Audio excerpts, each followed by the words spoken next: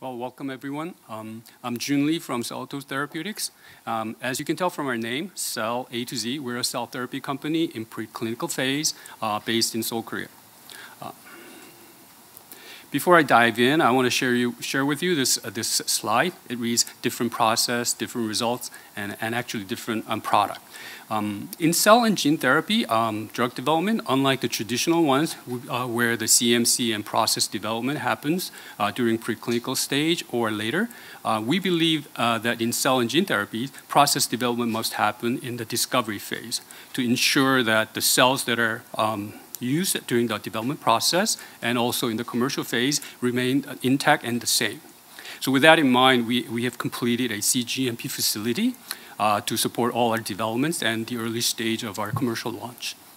One more thing I want to highlight here is the RMAT designation, where if you're in an intractable disease area with the RMAT designation and Sakigake designation in Japan, the path to the market is much shorter and cheaper.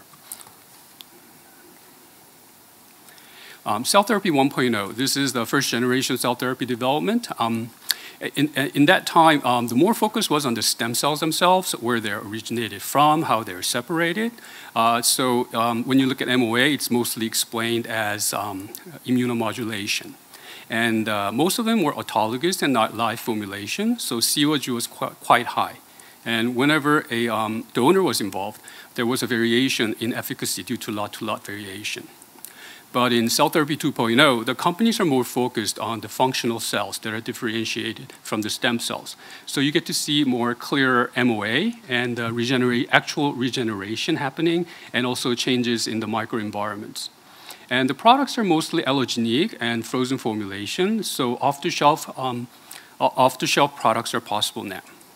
Now, how does Cell Therapy 2.0 and Cellatoz are different?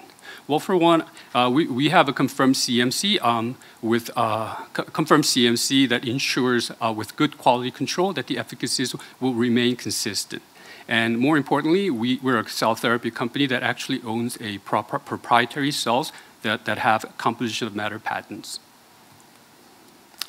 This is summary slides of the two programs that I will introduce today. One is musculoskeletal stem cell. It's an IP-protected cell that can differentiate into different musculoskeletal systems, such as cartilage, bone, muscles, and tendons, etc. And it's derived from human embryonic stem cells and even iPS. An initial target indication for this cell is osteoarthritis of knee. The second one is neuronal regeneration promoting cell, called NRPC in short. It's derived from tonsil MSC, and it helps the regeneration of nerves. So our initial target indication here is Charcot-Marie-Tooth disease. And if successful, we think we can expand into other peripheral neuropathies and even into spinal cord injury. I'll introduce MSSC first to you. MSSC is protected by a series IP, including a composition of matter patent. And it's derived from human embryonic stem cell, and we differentiate them into MSSC. In 2017, we filed a couple of patents, which are now approved in US, Europe, Korea, and Japan in 2020. And in 2018, Longacre's group at Stanford Medical School has identified the existence of naturally existing human skeletal stem cell from the bone marrow. These cells are similar to ours, behave similarly, but we know the subtle differences in our markers, so our cells are different. That's why we received an approval of our IP. And unlike this naturally existing human skeletal stem cell, Cellatoz's cells can be mass-produced for clinical and commercial use. I want to share with you some of our test results. This is a mouse forelimb model. If you see the photos there, we've actually severed a portion of the bone so that no natural healing can interfere. And as you can see, the empty photos, there are no bone growth. However, with the injection of MSSC, by week 5 and week 7, you can see the formation of the bones. And we believe the bones are of human origin.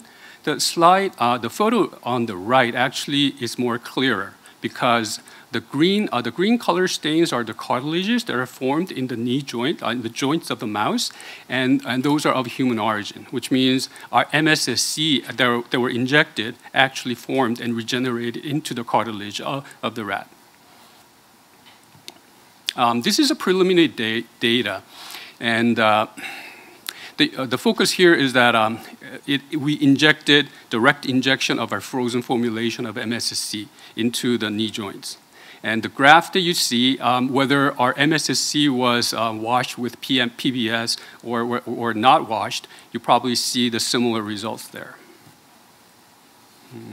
So we still have a lot more work to do, but our target indication is osteoarthritis of knee, more specifically grades 2 and 3, using direct injection and not surgery, because we believe the environments in the knee joints are favorable for our MSSCs to differentiate into cartilages only and not into some other bones or anything else.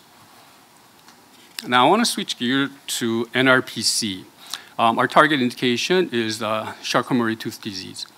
So what is Charcot-Marie Tooth disease? It's a rare genetic disease that are pretty well known in Korea because 2 of the richest families are suffering from this disease. Overexpression of PMP22 genes would cause the person to gradually lose motor ability and sensory impairment.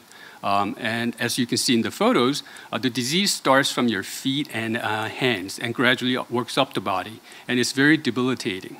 And it's a rare disease, but 1 in every 2,500 people are afflicted by it, and about 1.5 million patients worldwide.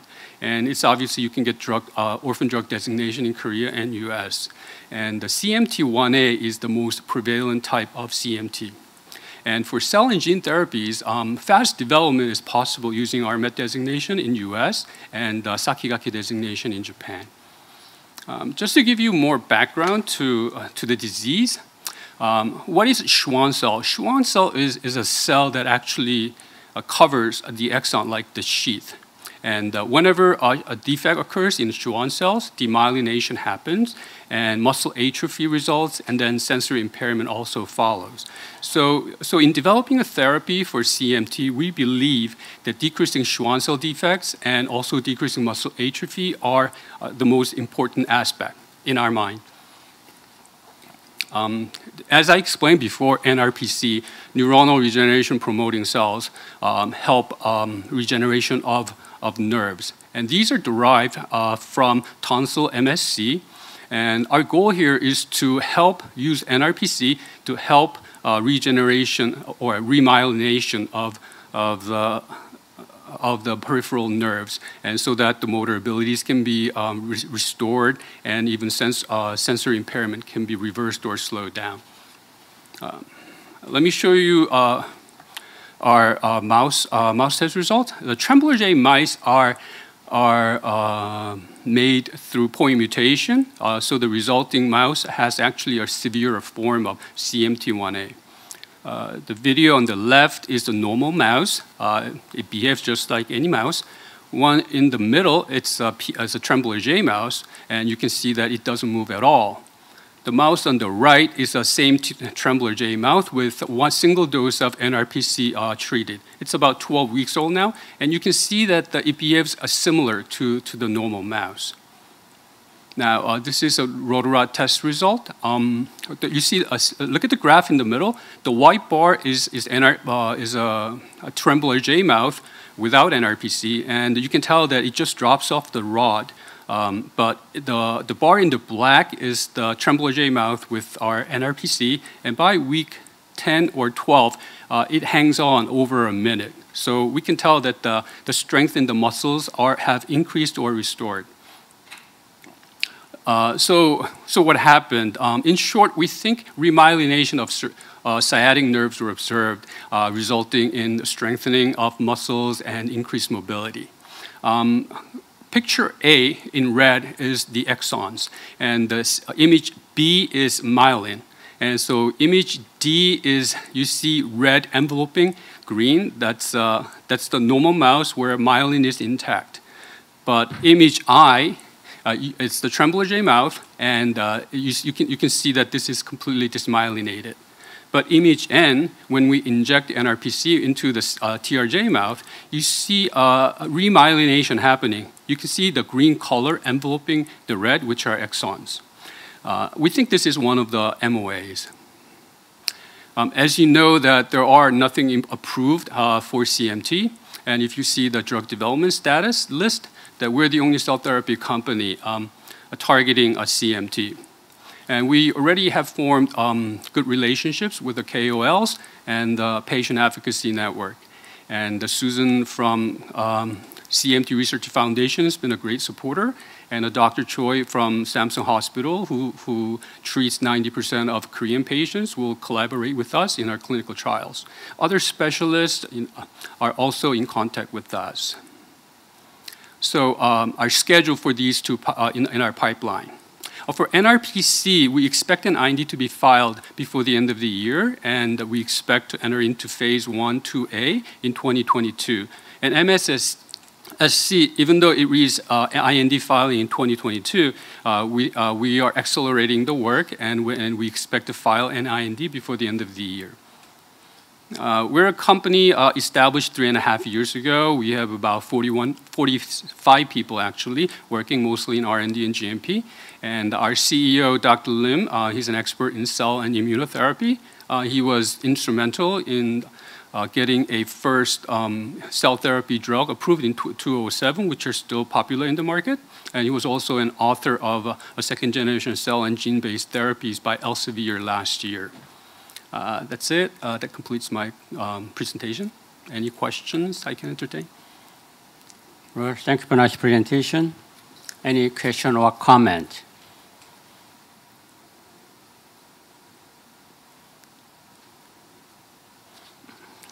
If not, there's a simple question about the sarcomania tooth disease. Sure. There are many protein drugs or gene therapy drug is also developing. Mm-hmm. And how do you see the differentiate between your cell therapy and those drugs?